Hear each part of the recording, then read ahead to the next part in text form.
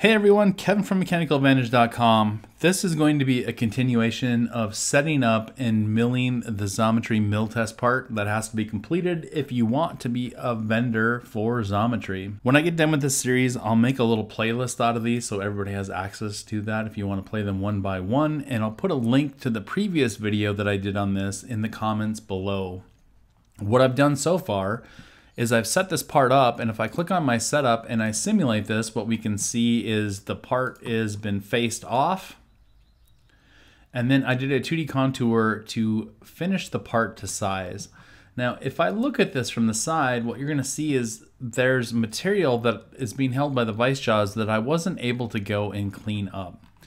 And this video is going to cover a lot of the common questions I get in the support sessions that I do with customers about how do I flip a part over, how do I set up my stock, and you guys will get to see all those things that I do in this video. What I want to do now is I want to switch back to the design environment, and I want to add another vise, and I'm going to use a slightly different vise configuration to machine the opposite side of this part. So I'm going to switch from manufacturer to design.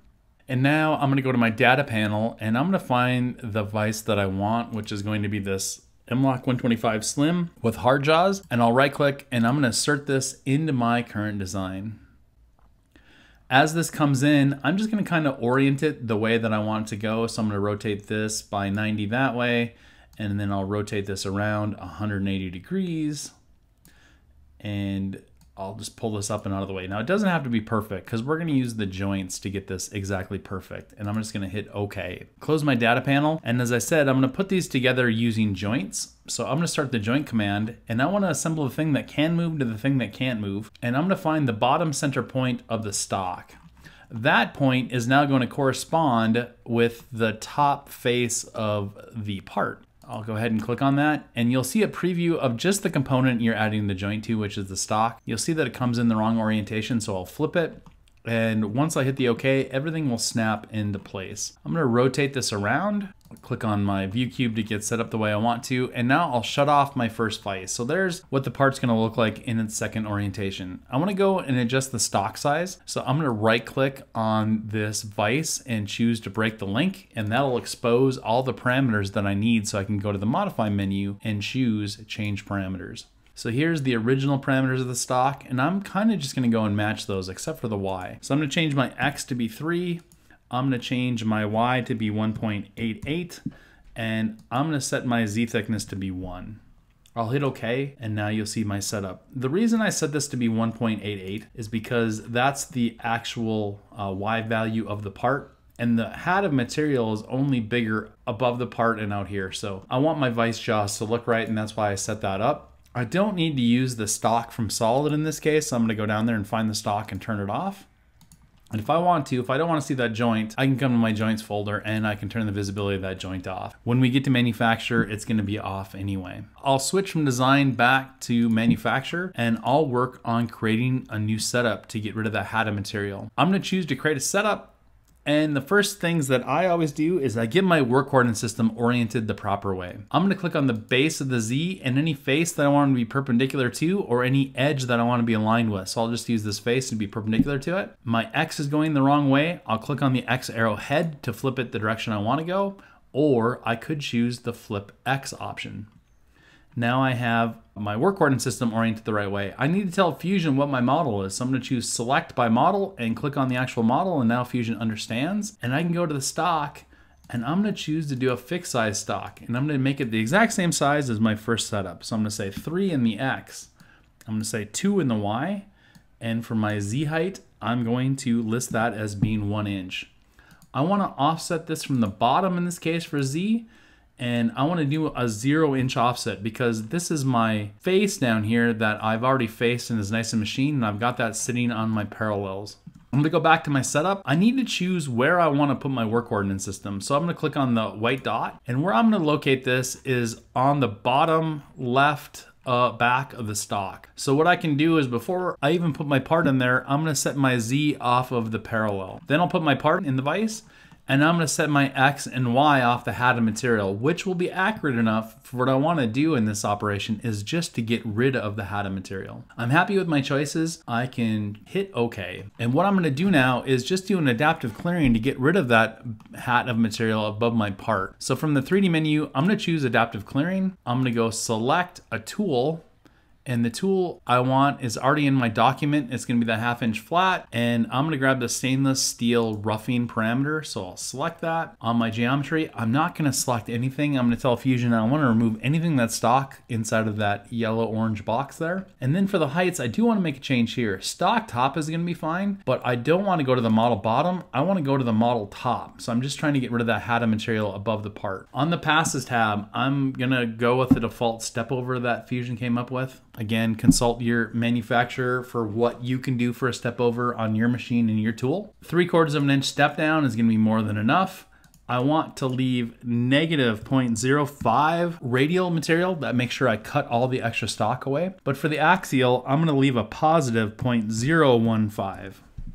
That's how I'm gonna set up my parameters for my passes tab. On the linking tab, I wanna do a minimum retraction. I'm gonna try to make this tool stay down as much as possible, so I'm gonna choose like 80%. And if it should need to reposition, I want it to reposition as quickly as I can. I'm gonna set this to be 400. Now what this number is for your machine, I don't know. Machines have rapid feed rate and they have a cutting feed rate. You want to set this to be the maximum cutting feed rate of your machine. When I'm done with that, I can choose OK, and I'm just going to get a little adaptive clearing operation that takes the hat of material. If I click on setup 1 and I click on setup 2 and I simulate this, when I click on the adaptive, this is what the stock looks like when it comes off of the first operation. So you can see the hat of material. That's all I'm trying to get rid of. So I can hit play and you'll see that the adaptive just goes, it stays above the part, and it just gets rid of that material. Now that I have that material gone, I can create a new setup and I can probe off of the actual XY faces of the part that have been nice and machined. I should also note that if I had a machine with a probe,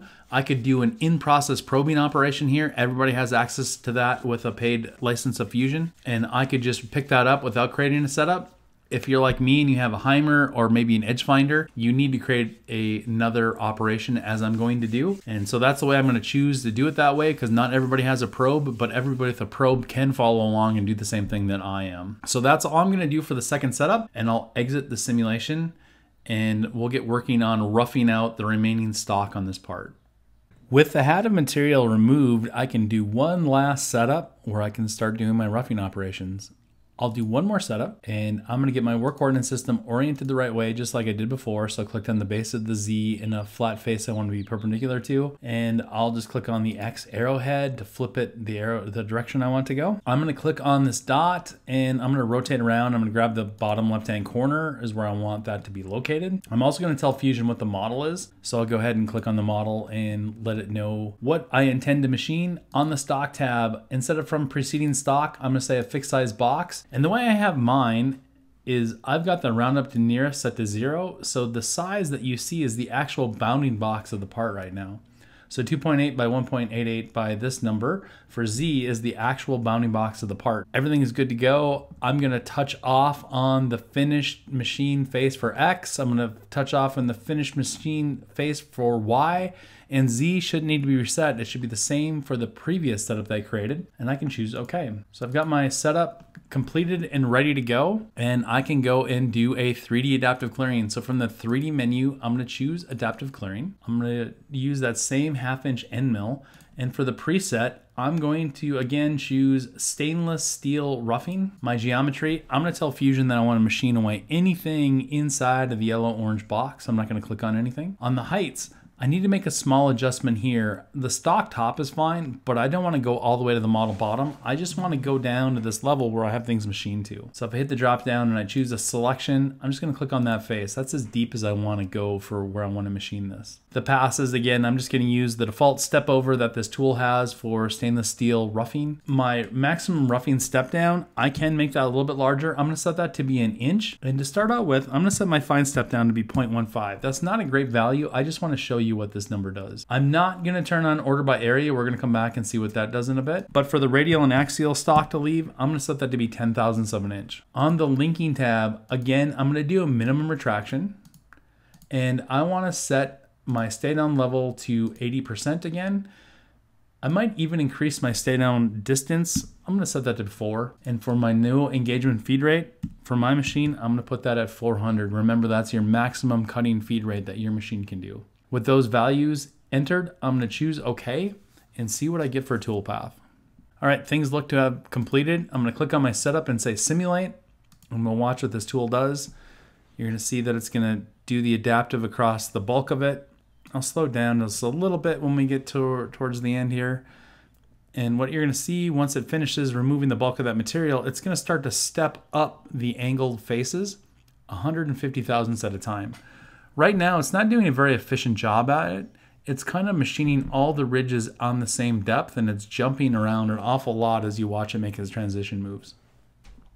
I'll speed this up a little bit so we can see our final result. And what we'll also see is we left an awful lot of material for that ball mill to try to come back and finish machine later. One other thing I don't like about this, it doesn't really hurt us, but the tool is trying to fit in as much as it can between these two faces. And it doesn't really help me for my next operation, so I might actually try to make it not do that.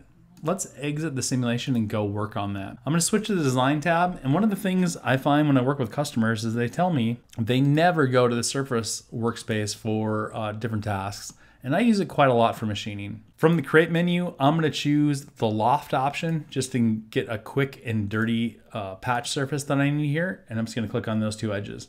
Now, instead of hitting OK and restarting the command, I'm just going to right click and say repeat loft. That's going to complete the first loft I've created and let me go and select 2 new edges. So I'll repeat loft again one more time. Click on this edge and this edge, repeat loft. And then here's my last 2 edges. And now I can hit OK. And I've got those patch surfaces. I don't even need to see them. I can expand out the bodies and I can turn those off. They're not needed.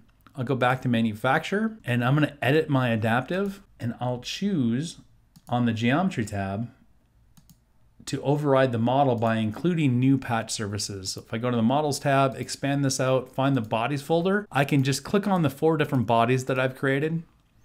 And now Fusion knows it can't go through those bodies. On the passes tab, I want to make a couple adjustments while we're here. I'm going to change the fine step down. I'm going to make this much smaller. I'm going to make this somewhere between 30 and 50 thousandths of an inch. Let me try 40 thousandths of an inch for this one. I'm also going to check order by area, and I'll hit OK. This toolpath should take a little longer to calculate because I've given Fusion more things to think about. It still won't be too terrible bad for the amount of work that it does for me in the time it takes to create that adaptive toolpath. So now let's simulate this and see the difference in results we get with those minor little tweaks. So again, it's going to go through the middle of the part like it always did. It started a little different. The last toolpath kind of tried to go into the divot area. This time, what we're going to see is it's not going to try to go there at all. Now notice with order by area, it's going up the entire angled face at once rather than jumping around at the same height for each angled face. So it makes the toolpath a lot more efficient. And you'll see it's going to continue to walk up that face and do its thing. Working on the final face. You see our ridges are much smaller and the toolpath is much more efficient than what it was. So I really like that. I could even get it to stop doing that. I'm okay with that little spot that it's going through right there though. Not that big of a deal. And that is my adaptive clearing operation that's going to remove the bulk of the material on this side of the part. I hope you picked up some pointers and tips about flipping your part over and working on the opposite side, getting rid of the hat and starting to rough out your part. In the next video, I'll continue roughing out the remaining material and start working on the drilling and finishing toolpaths. If you have any questions, please leave them in the comments below, or you can also email me, kevin@mechanicaladvantage.com. And as always, thanks for watching.